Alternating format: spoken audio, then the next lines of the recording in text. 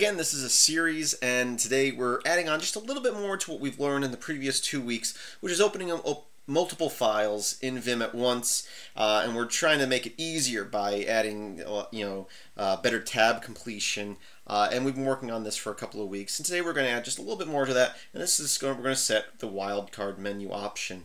So again, if I tree out here, you can see how my file structure is set up. I have an index HTML, we have a JS folder which has 3 JavaScript files in it, as well as a subfolder which has a subfolder which has another JavaScript file in it.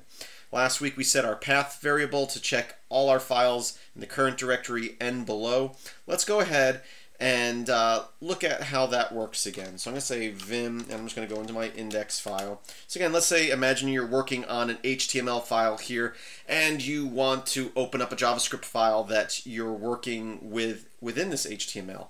Well, we can hit :find, and then I can type in our case, I can type in like main.js, and because we added our asterisk to our path variable last week, it will find that main.js file even though it's 3 directories down, right?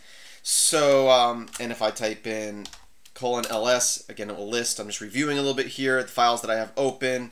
I can :b, and I can choose the index.html. I can tab complete that.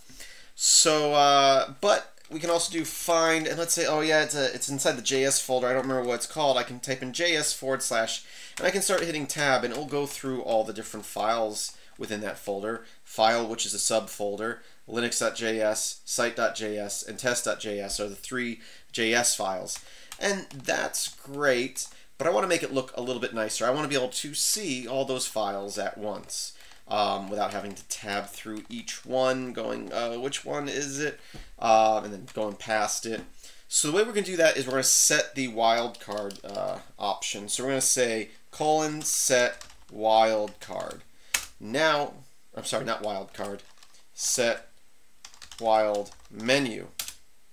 Now that that is set, now if I go :find JS / and I start hitting tab, you can see it lists all the files for me, and I can use tab or my arrow keys to go through them.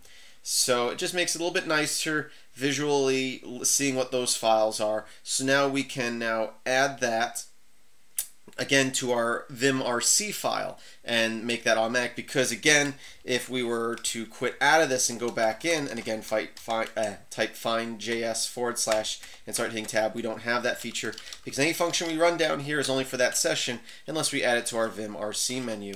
So let's go ahead and add it to our vimrc file, which again is in your home directory, which is what this tilde means. .vimrc. The dot means it's a hidden file, and this is just a script that runs every time you start Vim, and it will run all the functions that you put in here. And this is what we've created so far in the previous tutorials. Again, if you haven't watched the previous videos, again, I suggest watching them. Hopefully just link to the playlist in the video description. And today we're going to add the set wild menu. We will save that, and now if I go back into our index file or any file that I'm working on, we now have that option that when we tab complete, it lists out the files like so. Makes it very easy to select a file to open, which that was an empty file, so that's a bad example.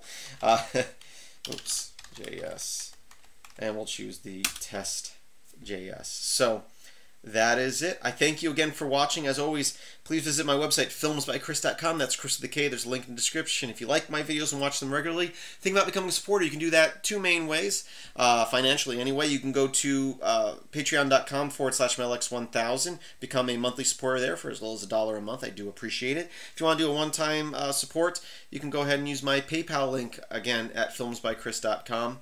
And if you can't support me financially, be sure to like, share, subscribe, and comment. Especially if you like this series, let me know by liking this video and commenting and letting me know. As always, I thank you for watching, and I really do hope that you have.